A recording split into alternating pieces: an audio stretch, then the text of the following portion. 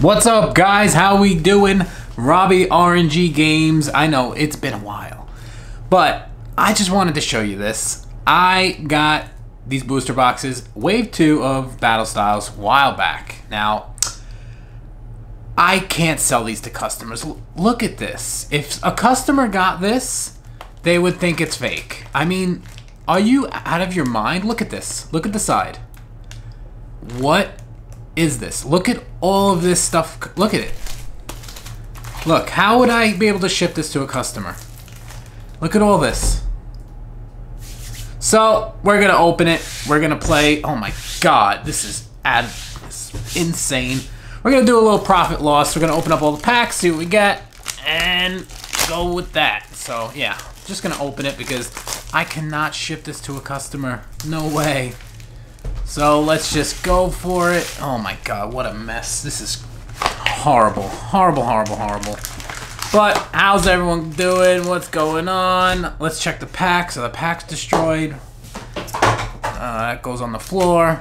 Oh my lord, look at this mess. Wow. Oh my god, I gotta clean up after this. Alright, we're just gonna blow through this real quick. No card tricks. We don't do that stuff here. Alright.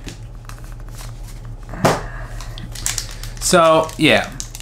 Basically, this second wave of Battle Styles, also the, oh, we got Flapple. Also, the second wave of Vivid Voltage is pretty much the same, quality-wise. Oh, wow. Tyranitar V. Okay. So I've been seeing a lot of videos coming up of the Vivid Voltage. Okay, nothing. Of Vivid Voltage.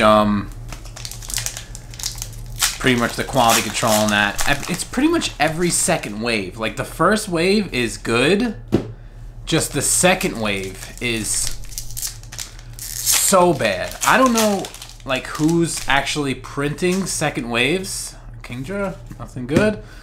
But they need to stop because there's literally no way that I'd be able to sell that to someone. I really...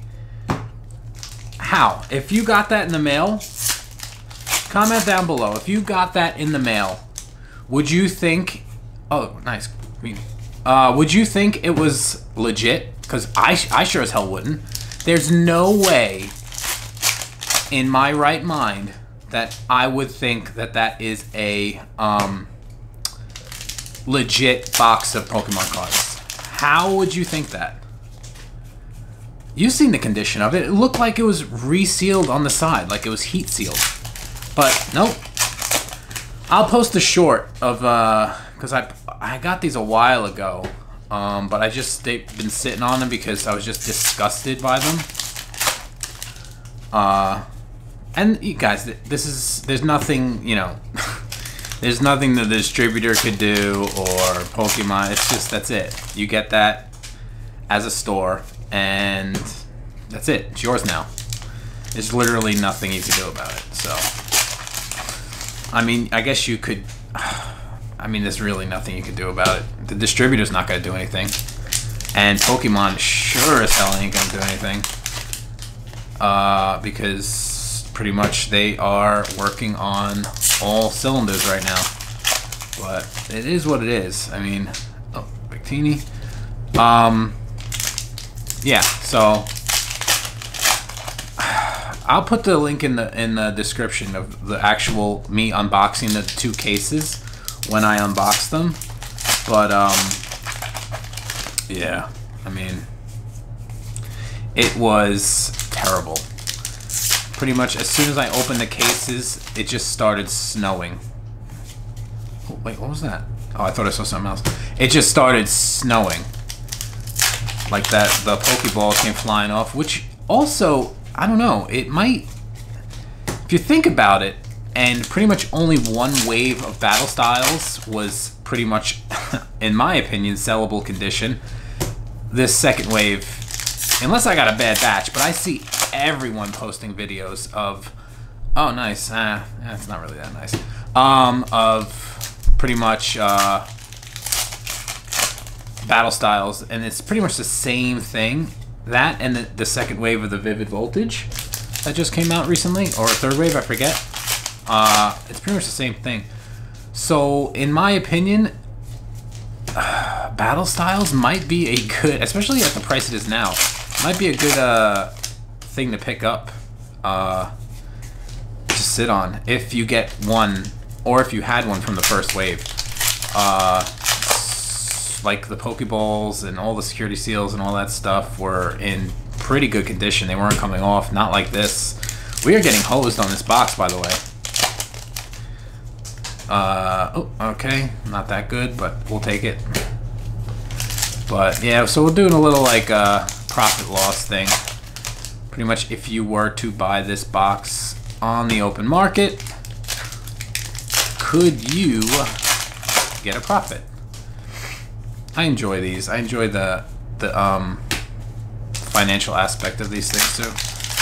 But yeah,